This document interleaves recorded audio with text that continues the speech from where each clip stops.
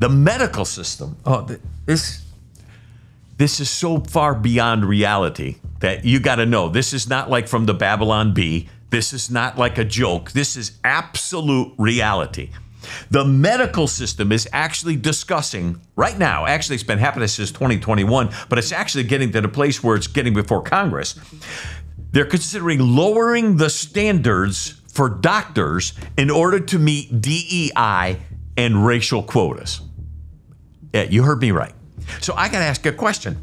When you go to the doctor, or if you know someone in your family that's recently gone to a doctor, they had a medical condition or problem, you want the best. Am I right? In fact, every time you talk to somebody, I got the best doctor. He's like the greatest. He's the best. Everybody wants the best. Whether they are or not, well, it's a matter of opinion, but everyone wants the best. And one way of knowing who the best is, like in my case, I had prostate cancer. I went and I found the best in New York. Great guy. What I did was I researched and I found out, how did he do in school? I want to know how he, graduated. Was he the top of his class or was he the bottom of his class? Because if he's the bottom of the class, forget about it. I ain't going to that guy. I want someone who is the best of the best. In other words, he's in the top 3, 4, 5%. Well, according to the new standards for DEI and racial considerations and racial quotas, we now have to allow people who are at the bottom of the class and even failed class. That's right. We have to allow them to get a medical degree and get a license to practice medicine. Now, who's going to want to go to this doctor? Well, let me tell you who's going to end up going to that doctor. The poor and the people who don't know any better. Why? Because people like you and I are going to investigate. We're going to research and find out this doctor that they're trying to send us to, is he really any good, or are they really any good? But the average person who's poor, who's destitute, who doesn't have anything, the government will pay these doctors in order to service these people who, well, they don't really care, if they die. Kind of like the people on Trank. Well, if they die, they die. Let's just help them along. Let's inject them. In fact, let's get the drugs for them. The government will buy the drugs from the drug dealers. Yeah. Oh, no, they wouldn't do that. No? Don't put anything past what they'll do. So I want us to look at this clip. This is Elon Musk.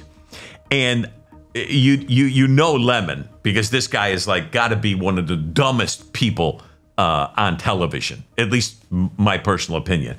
But Don Lemon is, let's watch it. And then we'll talk. I believe that if we lower the standards for what it takes to become a doctor. But you're saying if we lower the standards, do you believe people are dying because the standards are being lowered? I don't think that is yet an issue, but it could become an issue.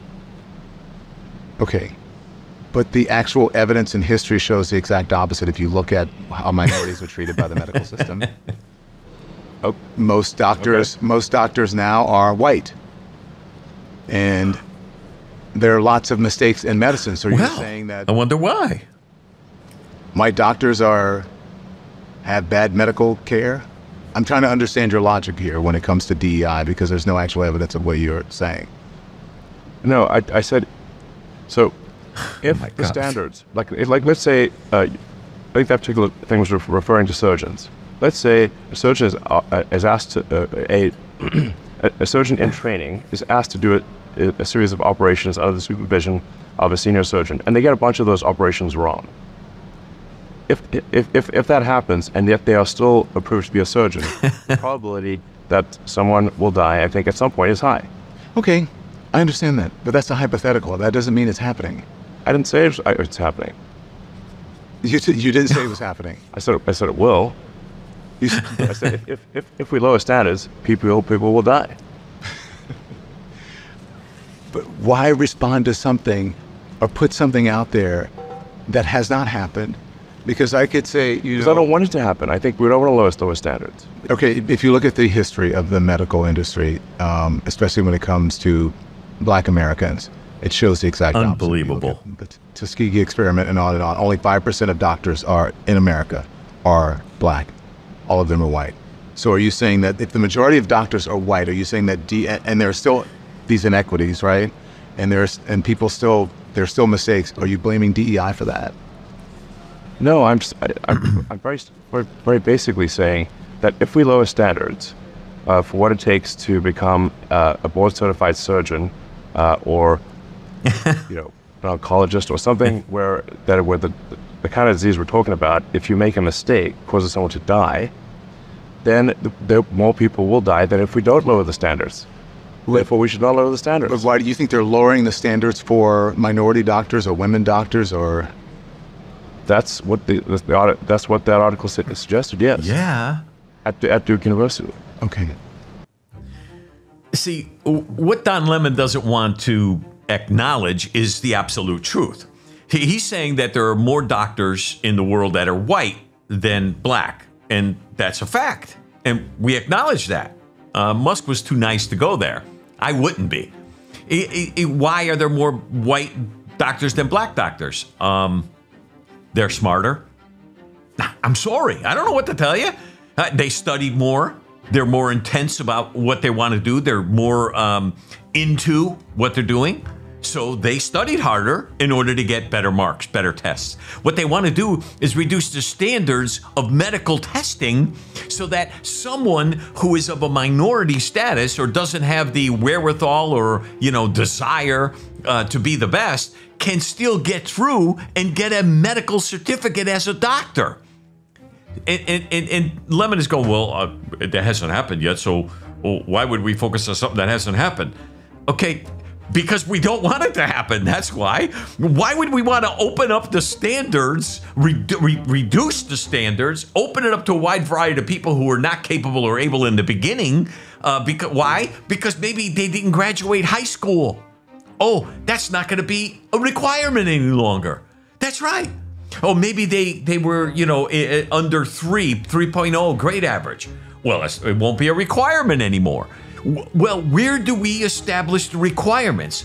Well, no matter where we put them, there's going to be people who are on the DEI side and on the racial side. They're going to be saying, well, we have to lower their standards because we need more of this color or more of this nationality or more of these people.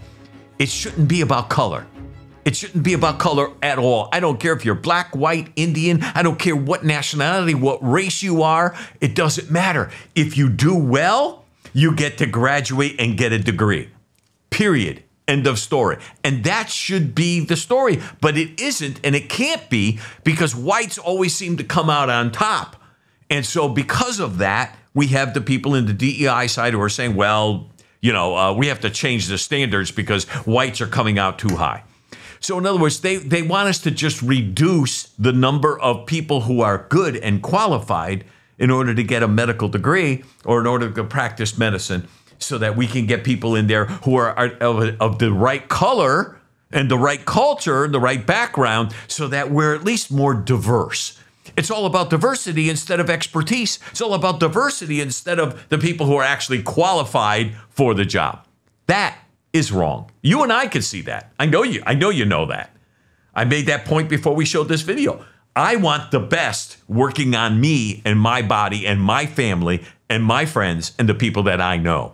I don't want someone who is unqualified or unable to be able to do the job. What's so wrong with that? Well, I don't think there's anything wrong with it, but yet this is what we're facing. The ones with the highest scores should be the ones who get the accolades. They should be the ones who get the better jobs, who get the the most money. That's the way it should be. But the lower scores, these people somehow have become popular among our culture today.